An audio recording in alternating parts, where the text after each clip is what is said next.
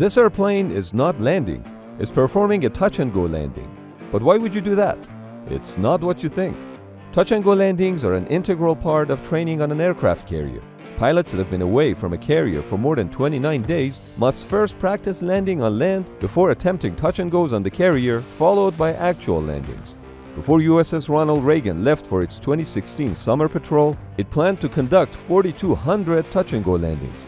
Additionally, when a new aircraft is introduced to the carrier, such as the F-35C, planned touch-and-goes are practiced first before making an arrested landing. But outside of aircraft carriers, touch-and-go landings are a hot topic, as some instructors suggest that too many touch-and-goes during training can create a safety problem as trainees pay less attention to proper landing.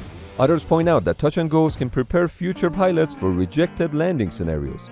But one thing is for sure, touch-and-go landings can save time when training, and time is money.